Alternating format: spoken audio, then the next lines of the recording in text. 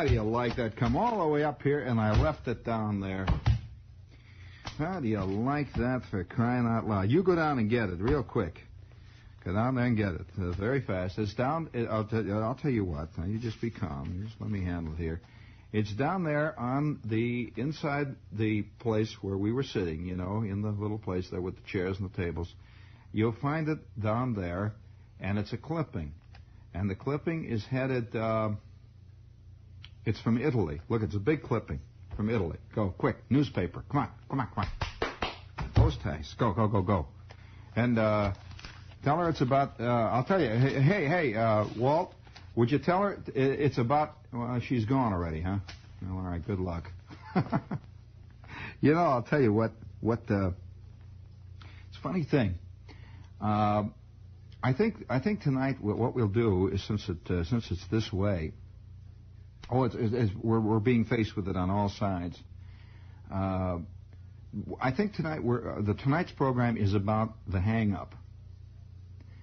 Now, immediately 14,000 guys get bristling out there because, you know, the thing I would like to say before we go any further is, how is your hang-up doing? Now, everybody's got one. There's no question about it. We've all got something that is stuck in us crosswise.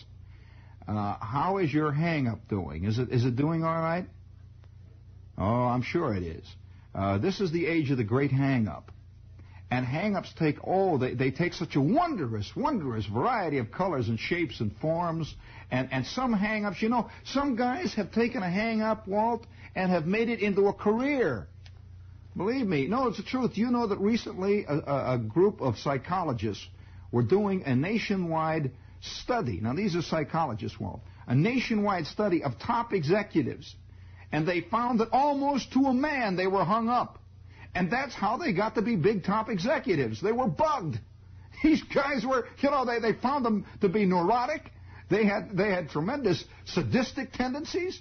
They found that they were angry men, and they wound up becoming the top man in the organization. Then later, of course, they wrote these plaques, you know, that says, I believe in the dignity of man.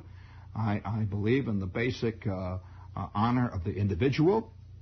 Funny thing, I'm an old plaque reader, and since we are dealing with the hang-up tonight, and we might as well we'll deal with it all the way, there was a guy who sent me a cup. A paper cup, and I have it. I'm putting this into my vast file of trivia. This will be the trivia that I'm keeping for 1,000 years hence.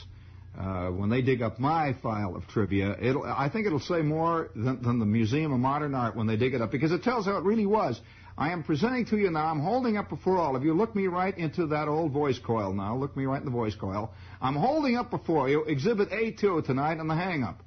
Exhibit A2 represents a little paper cup that came out. Now look in here. Hey, look this way. It's a paper cup that came out of what looked like an innocent Coke machine. And the guy put a dime in there, and he thought he was going to get a Coke, see? And out came this paper cup. The Coke pours in it. He takes the cup out, and what do you think the cup says? The cup has a picture on it of a door. And the door has a big sign over it that's hammered on. It says restricted. And underneath it says, along with his Coke, it says, security is our business. Never cut my microphone. Walt, you not stop it. Hold it. Hold it, Walter. Trying out all these people. Yeah, that's very good. You know better than to cut this, Walt, for crying out loud. This is not John Gambling. Now stop it. John Gambling is not me. And I kind of like the big hang-up. Our hang-up is getting so big now that even with Cokes, we are sending it out now. And on the other side of his little Coke box there, the little thing, the little cup, it says, a locked mouth, key to security. Well, that makes your Coke go down real good. A locked mouth, key to security, the pause that refreshes. All right, there it goes. It's going right in there. Now we're going to talk in terms tonight of, now hold it. Hey, you're queuing it up on the air, Walt. It's coming through real big. We're gonna talk here in terms now of the truly cosmic hang-up. Now, before we go any further, I think we shall have a little cosmic hang-up music. Walt, that's it.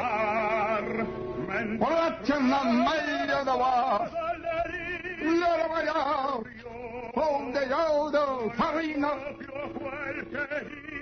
Come on the auto. Oh, pagliacci, pagliacci. Oh, clown, love, pagliacci.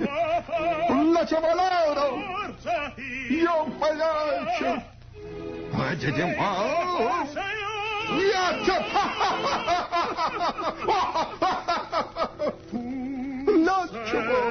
All right, now there you have the beginnings of the cosmic hang-up. Now from Italy, I read, Cremona, Italy. Friends have tried to persuade Francesco Ghisoni, 53, that he should seek another girl, a friend. They have hinted in a gentle way that perhaps Angela Mondini, 44, just isn't attracted to him. But Ghisoni has remained unconvinced.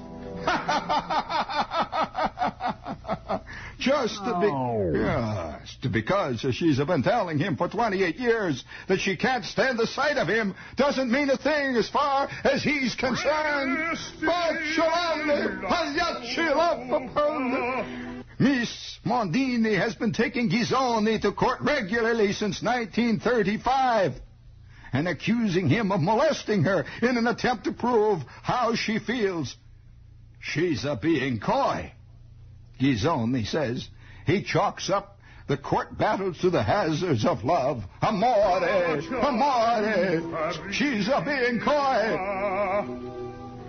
Last January, Ghisoni decided that after 28 years, he couldn't be accused of being too forward if he kissed his loved one.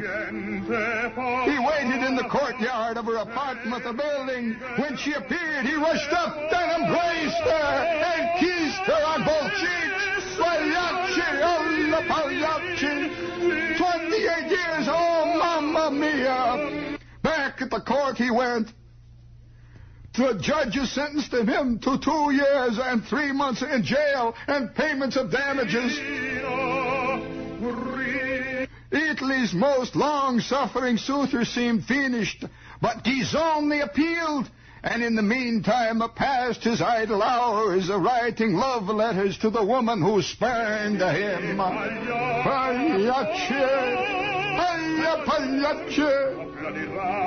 Now Miss Mondini has gone back to court and filed new charges of molestation against her admirer. She has introduced 50 love letters as evidence. In the meantime, she's fighting him in a civil court to collect the damages awarded by the criminal court earlier. The civil court recently accepted the request of her lawyer for the seizure and trust of his farm and house at Castellaveto.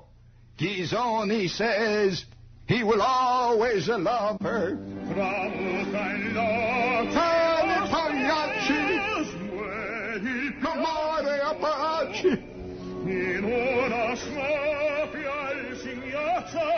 She's being coy. Mamma mia.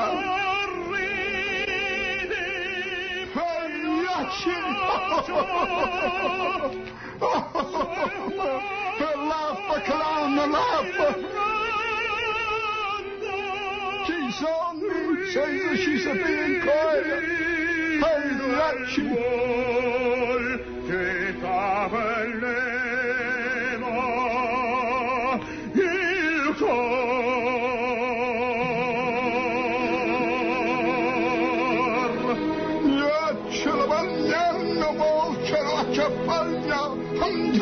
Scongilli, con la paraina parani cascangilli, cansano con amore, faccia, oh mamma mia!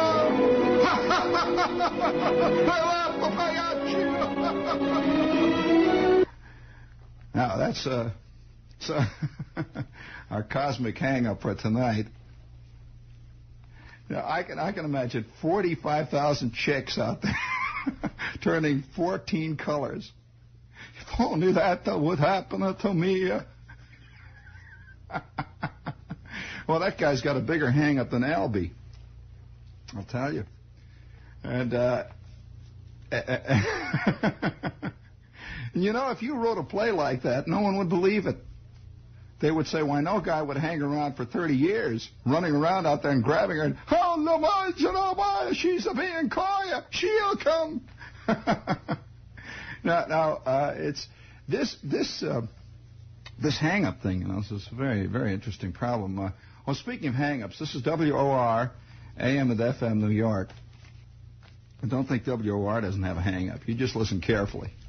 I'll tell you. It just takes a little listening, that's all. Just stick around long enough and everybody will betray himself in the end, believe me. But I saw this piece, and it's a funny thing. A very peculiar image came back to me. A very strange memory. And I hope you have to fill in a lot of blanks. Memory is a spooky and sneaky thing.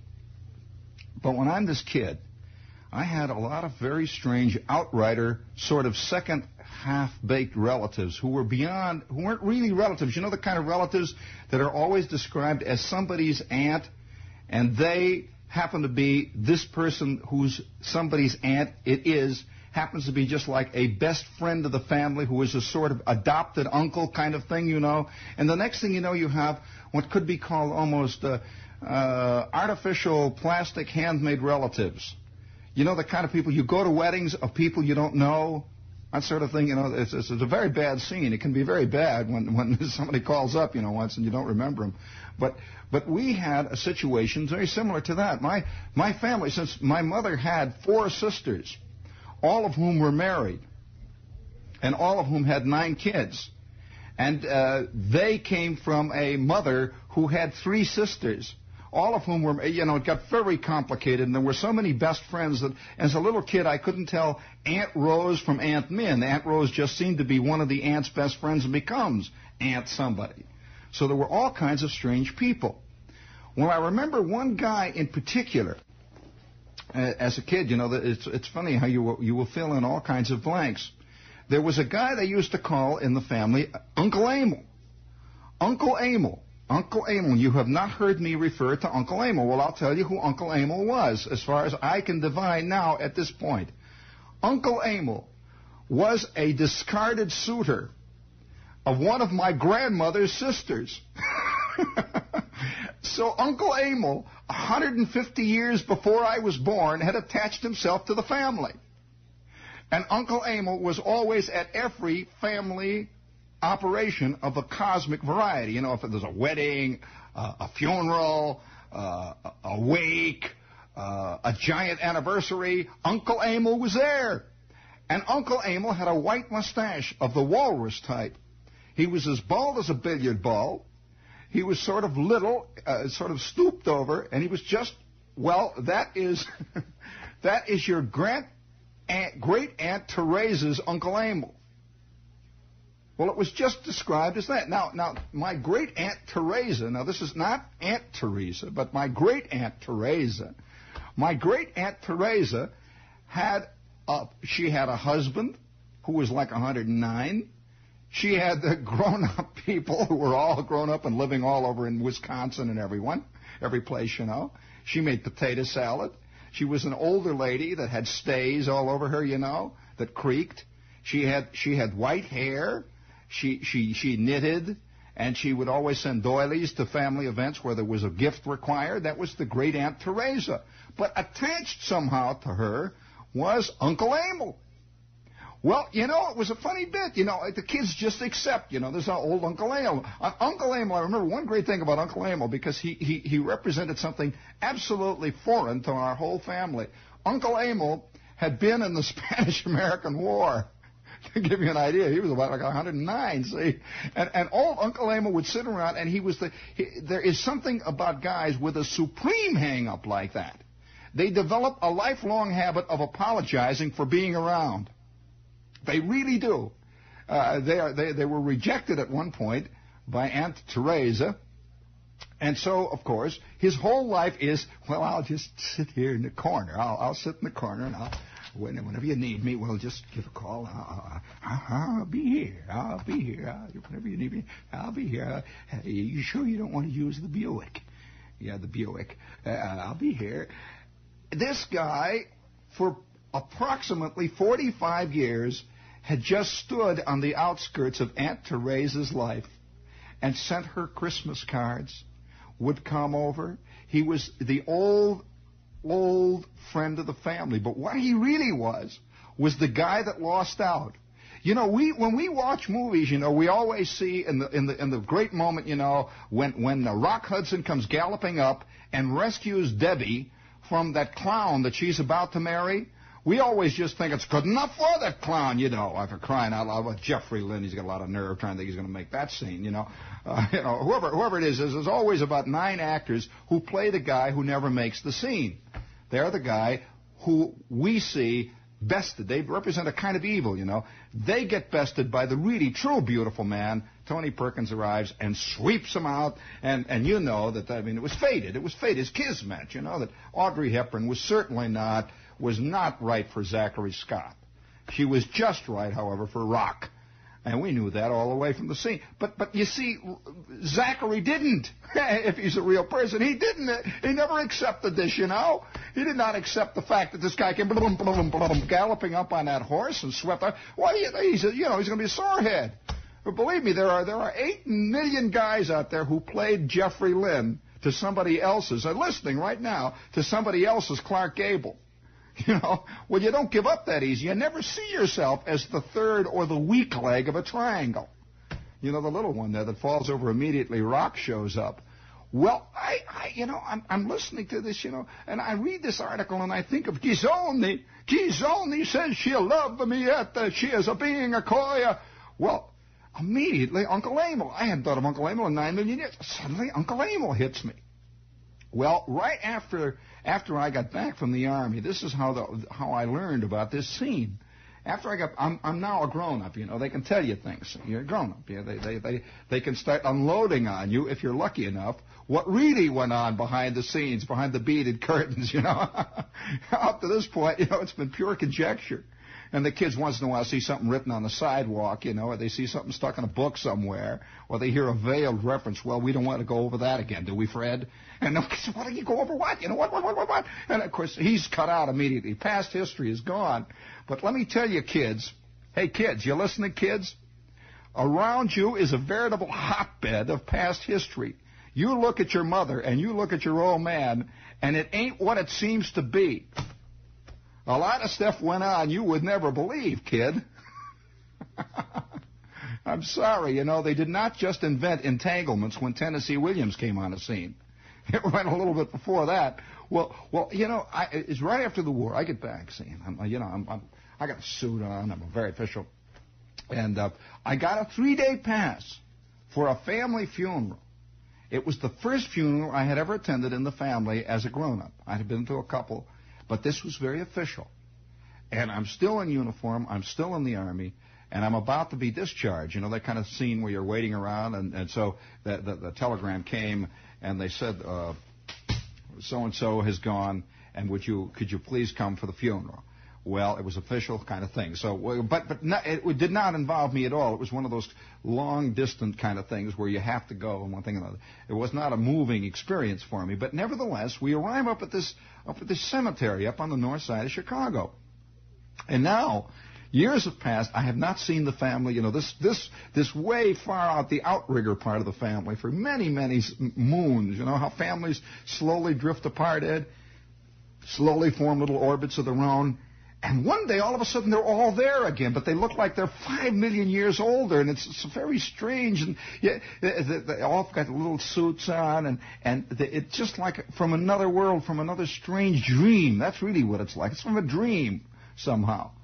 Well, I'm there at this, before we go out to this funeral, you know, we're at the funeral parlor, and I just know the immediate people there, and I'm the one that's in the Army, you see. And there was another guy who was called back. He was in the Marines, and the two of us right away. Oh, you know, we could hardly wait to get back to the orderly room. You know, this is a real bad scene. So we're standing around, and we could smell the flowers and everything. And my mother is kind of, you see, it was one of those things where you have to be sad and involved. And she hadn't seen the person who had died like in 25 years, and at that point I'd only seen him twice, you know, that kind of thing. So everybody's walking. It's like a distant cousin or something. So we're all walking around and the whole thing, and the immediate family's down there, one thing and another. Well, along came this vision. right up the aisle. I'm going to try to describe it to you. Right up the aisle, through these yellow doors with the yellow glass, you know, and the music is playing, and you could smell the lilies, and you could smell the rose of the valleys. You could smell all these things, and it's, you know, that funny smell in funeral parlors, and there's kind of the odd straight seats. It's sort of a half church, half used car sales room. It's a very peculiar thing. It reminds you of something that a Rudolph Valentino movie could have been shot in, you know, little mosque-like things. So we're all sort of, you know, sort of vaguely uncomfortable, and you don't know what to do. And people say things. They all look like they're made out of wax, and sort of talk. And they get out in the anteroom and they talk. And it's raining. It's always raining. And it's raining. It's the funeral. We're going to go out. Well, suddenly coming down the aisle, I see this, and there is this magnificent woman, absolutely a magnificent woman, in black, and she has white hair piled right up, all the way up to the top. She has this beautiful, you know, that kind of beautiful skin some very elderly ladies seem to get, that sort of almost, it's so fragile that you figure if you touch it, it just dissolves, you know. That beautiful, lovely skin with these brilliant blue eyes, these true Anglo-Saxon blue eyes that were like painted on her. And she's tall, she has a flat stomach, and she's wearing this black dress, and she's coming down, and she's got on her arm, she's got this very elderly old gentleman who's kind of shaking, and he's wearing a black suit, you know, and he's got a hat on, and he's got white hair, and it's obviously her husband. And they're coming down the aisle there. And my mother says, "Oh, there's your great Aunt Teresa." I says, "Great Aunt Teresa?" Oh, you know, suddenly it goes back, my mind goes back 9 million years to the other family functions. She is showing up. She's probably 85 now. And she is still tall and strong. And her husband, who is probably 87, is bent over a little bit, you know, and he's coming down there, and he's got this round face like you see carved in these Toby mugs, you know, and he's sort of just a little bit senile. He's sort of chuckling a little. and they come down, and they pay their little obeisances, but directly behind them is another little bent-over figure wearing a black suit. He's got sparse white hair, no hat. He's got this kind of parchment skin, and he's vaguely bent, not quite as much bent over as the husband, but he's bent over. And he has a sense of kind of propriety about him, as though this is these are his people, this is his world, this is all of his. And yet he was about 5 or 6 steps behind them. Maybe 7 or 8, you know. He's just sort of walking along, and he's saying, "Hello, V. Gates, V. Gates, V. Gates." He's coming down, V. Gates. That was an old family greeting. V. Gates, V. Gates, V. Gates. So V. Gates, V. Gates. And my mother and my father, both of them, "Oh, there's Uncle Amil. Go say hello to Uncle Amil. He'd be so pleased." To me, you see, now I'm a big clunk. I'm a, you know, corporal sitting there sitting there, you know, in my boots and everything. He says, go say Uncle Amil. I said, "Who's Uncle Amil?" "Who the devil's Uncle Amil?" Go on. He'd be so pleased. Go say hello. You remember Uncle Amil, don't you? Uncle Amil. Uncle Amil. No, Uncle. My uncle. He's not my Uncle Amil. I never heard of him. "Do you remember Uncle Amil? That's Aunt Teresa's Uncle Amil." I said, "You mean that's her aunt? That is his aunt? That's her uncle?" She said, No, I'll tell you later. Go on. Say hello to Uncle Amil. He'd be so pleased. Go say hello to Uncle Amil. Well, I get up, and I'm feeling like a fool, and I walk over to these people, and they've come back now, and they're kind of, you know how old people sort of, people come to them. No longer is it possible or really necessary or is it done. They don't go to people. People come to them. You know, they come and say hello. So I feel funny. So I'm standing in the outskirts, and finally I go over and I say, "Hi, Uncle Amil. Hi." And Uncle Amil turns to me. He says, "It is Gene. It is Gene. 5, what a big boy. You have grown to be such a big boy. You are in the army. It is Gene. Oh, it's so good." And he takes my arm, and he's shaking my arm. And I said, hello, Uncle Amil. You're looking very good, Uncle Amil. And I can't, I can't even remember. Uncle Amil, what the heck? Uncle Amil. And he is holding my arm, and he's saying, Gene, what a big boy you are. You are such a big boy. I was always telling your mother years ago, you would get to be bigger than you. You would be a big boy. You would be a fine boy. You are even finer. You are such a fine boy. Oh, Teresa, this is Gene. I thought you could, have you said hello to Gene? And and he's so pleased, he's out of his skull that I'm saying hello to him. And I says, oh, well, gee, it's good to see you, Uncle Amil. He says, you remember that day on Diversity Boulevard? You remember the time on Diversity Boulevard when we came and we brought, Aunt Teresa brought the great big bowl of potato salad? You remember the time when what is the occasion? I remember, what was that occasion? That was the time. Yeah, I remember the time. That was the time, Uncle Al. You remember, Uncle Al? And he's going on like this. And he's so delighted to see me that you could just see it was like the big, so he's shaking my hand, and Aunt Teresa comes over and she says, "Hi, this is Gene," and I says, "Yes, it's me, Aunt Teresa," and her white hair is shining, and she's this beautiful woman, this really beautiful old lady. Big, beautiful old lady, she's just tremendous dignity about her. And she shakes my hand. She says, it is a very, very big pleasure to see you again. And they all had this vague German accent. And so then we turned, and there was her husband. She says, you remember Carl, of course. Well, that's spelled with a K. 3, 4, 5 Ks. You'll remember Carl. And of course, I just, I knew that Aunt Teresa, and he says, V. Gates. Oh, who did you say he was?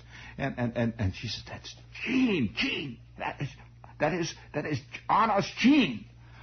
Oh, yeah, Gene, yeah. Oh, you say Anna? Yeah, Anna. Oh, yeah. Oh. And we're going on, and we're shaking the hands there, and he doesn't know where we are. He's sort of drifting off. I could see, he's Anna. Who's Anna? He's Anna. Oh, yeah. Oh, Diversity Boulevard. I remember. Yeah. And Uncle Amil is back. He says, oh, you are. I always knew you was going to be a very good boy. Anna. And he calls my mother, and he says to my mother, you are such a fine boy, such a wonderful boy. Look at that, wonderful, such a wonderful boy. And my mother says, oh, yes. And my friend, the Marine, Buddy, you see, is over on the other side. He's looking at me. He is also a corporal, he's looking, wow. Well, we drift away, and they sort of drift, how old people kind of drift along down, and everybody's shaking hands with them, and old Uncle Amil sort of drifts past me 6 or 7 steps behind the other two. Well, I cut through the crowd, through the pews, and I get over and I'm saying to him, hey, Bud, what is this scene anyway? And he says, don't you remember? This is my cousin. He says, don't you remember? He says, don't you remember Teresa's Uncle Amil? I said, no, what is this scene? He says, why don't you ask your mother about it? I don't have time. So he goes cutting off into the crowd, and I go back to my mother and I say, hey, Mom, what is this? What is this Uncle Amil bit? She said, shh, I will tell you when we're on the way back. Well, we go out to the funeral. And you know how funerals are. Everybody's sort of standing around, and it's raining, and the minister's talking, and everybody's is feeling the vague sense of guilt because he doesn't feel as sorry as he thinks he should feel. And he's standing around there, and everybody's talking, and they're sort of looking down, and they're playing. And finally it's all over, and we sort of go drifting back to the cars, and I can see up ahead of me Aunt Teresa, Uncle Carl, and Uncle Amil. And Uncle Amil is about 5 or 6 yards behind, and he's just sort of trailing behind him. And all of them get into this limousine, the rented limousine for the purpose. And Uncle Amil and Uncle Carl and Aunt Teresa, great Aunt Teresa, get into one limousine with a little jump seat, and one of the collateral cousins way out in left field somewhere from Des Plaines, Illinois, gets into the little jump seat with him, and they go down the street. Well, I get into the cars. Right away, I want to know what the scene is, And I get into the car and I say, with my mother, I say, hey, Mom, what the devil is this Uncle Amil thing? She says, you remember Uncle Amil, don't you? I said, well, yeah, vaguely. There's something, but why is he so delighted to see me? She says, well, I'll tell you. She says, a long time ago, before even I was born, Uncle Amil was courting Aunt Teresa. And Uncle Amil was in the lumber business. He was a young man in the lumber business. When all of a sudden Aunt Teresa met Uncle Carl. Uncle Carl had a very successful law business and was going into politics. And he had this wonderful way of speaking. He had a wonderful way of speaking. I said, well, Mom, what do you mean a wonderful way of speaking? She says, well, that's what my mother told me. He had a wonderful way of speaking. And immediately Aunt Teresa fell in love with him and married him. And Uncle Amil never gave up. Uncle Amil never gave up. He knew that it was just a way of talking. It wasn't a real person that she married. It was a way of talking. Well, I said, well, Ma,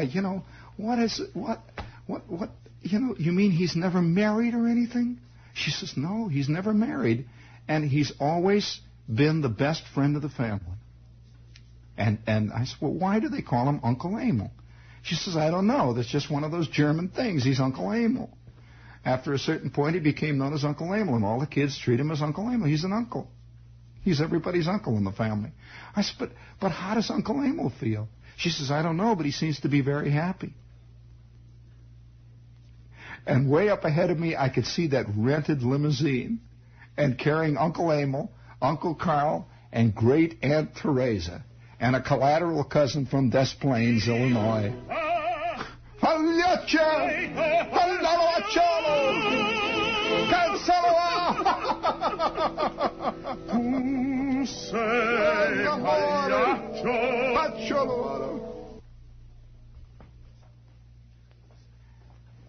Now that is not an invented story in any detail.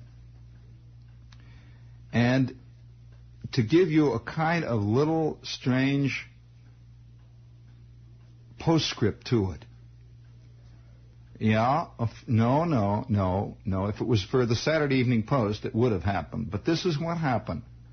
About 5 years ago, I'd say roughly, or maybe a little longer, I got a letter from my mother. And way down at the bottom of the letter, she says, do you remember Uncle Amil? Uncle Amil just died. She says, you probably don't remember Uncle Amil, but he just died. He was Aunt Teresa's Uncle Amil. And now, on the other hand, she goes on completely with the letter and just leaves it drop there, you see. Well, I wrote her a letter back, and I said, do I remember Uncle Amil? Uncle Amil is the story of about 75% of the men I know. Except that most of them, you see, somewhere along the line gave up and married the other one. Or another one, which is even a better way to put it, you know. Which is even a sadder way to put it. Not the other one, but an other one. And somewhere along the line, they have deep within them a great Aunt Teresa. Some great Aunt Teresa. The only thing about Uncle Amil is he never did give up. He just stayed there, you know, kept watching. He lived her life completely vicariously. He lived this whole vicarious thing with them all the way down the line. Including, that's why he wanted to be Uncle Amil, you see. Including the fact that he even had the kids vicariously in the family. He became an uncle vicariously. Everything, you see. All the way on down the line. He had his whole life was lived out before him like some gigantic picture, some movie he was watching. And I wrote to my mother yesterday. I said, Mom, you know, no, don't stop it. I remember Uncle Amil. I certainly remember Uncle Amil. Whatever happened to Aunt Teresa? And she says, oh, Aunt Teresa's fine. She's going fine. And this is our exchange of letters. I said, well, did she miss Uncle Amil? You know, I write back, and it's back and forth. Oh, she said, of course, everybody loved Uncle Amil. Everybody loved Uncle Amil. There is the key phrase. Everybody loved Uncle Amil. You know, there's a wide, almost an unbelievable gulf of difference between being loved by everybody and being loved by someone. Everybody loved Uncle Amil. And so I wrote back to him, and I said, yeah, that's true. Everybody loved Uncle Amil. I remember the time Uncle Amil got me by the arm, and Uncle Amil, it was like a little puppy to whom nobody ever says anything. And once suddenly you reach down and pet this dog on the backside, the dog goes out of his skull. with delight, Uncle Amil. Then it all came back to me. He couldn't believe that somebody really remembered Uncle Amil. Somebody from out of the farthest, one of the things, these little moving creatures to whom he was an uncle, or dreamed that he was, or thought he was, and I came up and said, hello, Uncle Amil. It all came back. And I read this piece about Ghisoni here, and it may sound like a really ridiculous, wild, strange, unbelievable, Italianate piece, but it is not so. It just isn't so. Although then again, on the other hand, I'm not quite so sure that that kind of love is possible in our time any longer. Which is a good question, too, to ask. Good question. But Uncle Amil always, to me, represents a kind of thing. And it's funny, this kind of image, as long as we're going to go into that sort of image, I remember one time, are you interested in another recollection of that particular kind of world involving the same people? As long as I'm talking about these three. I remember another scene that involved the same trio. We were called. There was a big, strange, one of the strangest family things that I've ever been to. And of course, as a kid, certain kinds of events will stick in your mind. Other kinds will go out immediately. The minute you're there, you're bored and you can't stand it. Well, I'm a very small kid. And we were going to Aunt Teresa's house. It was the only time I'd ever been to Aunt Teresa's house. Believe me, Aunt Teresa's house was a kind of house that was born to have 4,000 ferns in it. Or vice versa. I can't tell which came first, ferns or Aunt Teresa's house, although they do tell me that the fern is one of the oldest of all living plants. But then on the other hand, so is Aunt Teresa. And so I get this house, and Aunt Teresa had these things, that are woven out of wicker all around the house, with thousands of gigantic, beautiful, magnificent ferns. Those light icy light green kind, they're just beautiful, great big ferns all over the place. And Aunt Teresa had ferns everywhere. You'd come in, and one of her main topics of conversation was her ferns and something she called aphids, which, of course, I later deciphered to mean aphids. Apparently, these ferns, I couldn't figure out what aphids. She was always talking, there we are having trouble with aphids. And kids, you don't say to this majestic lady, she must have been born gray-haired. She was always a majestic gray-haired lady to me, all the time. I just never can imagine her any other way. Well, the little kids say, hey, Aunt Teresa, what's an aphid? You don't say that. You just accept that she's got aphids. We have aphids here. And then the ferns. And she goes on and on and on about ferns. So this was the day that we were going to Aunt Teresa's house, which was considered a gigantic episode. It was considered a big thing to go to her house. She rarely had people there. And when you went there, it was ceremony from beginning to end. Well, the reason we went to Aunt Teresa's house is because Aunt Teresa and Uncle Carl were going to take the long-awaited, expected, dreamed of, desired, and finally almost fabled return trip to the homeland in Europe, where they had come from many eons before. And they were going to go back and visit. Well, now, nobody in our family ever took trips to Europe to begin with. You got to understand that a trip to Europe was not quite like it is now. A trip to Europe then, in the middle of the Depression, was like roughly saying, I'm going to take the next Mercury space shot to Venus. It was not an average thing that happened. So they were having a big family party to celebrate Aunt Teresa and Uncle Carl going back to Germany to visit in the Rhineland. And so from beginning to end, it was ceremony. And I recall they had spread out. Now listen to this. This is where the crux comes.